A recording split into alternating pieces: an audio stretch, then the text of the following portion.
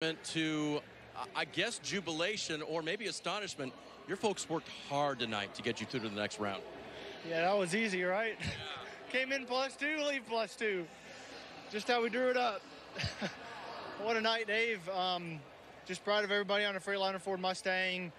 We had right front tires going down left and right from the beginning of the race, and don't really know why, but I tried to run the bottom at the end of the race.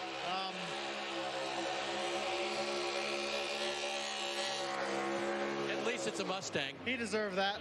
Congrats to Chris and Brad. That's obviously really cool. Congrats to Ford Performance. But, yeah, to get all of us into the round of 12 after a very scary night for Team Penske. Tried to do my job, hang in there, and got that one out. What does that do to your head when all that chaos is going on around you? And you know all you really need is points, and you need help from other people having trouble. Drive my butt off, man. That's what it takes. Got to stay in the game.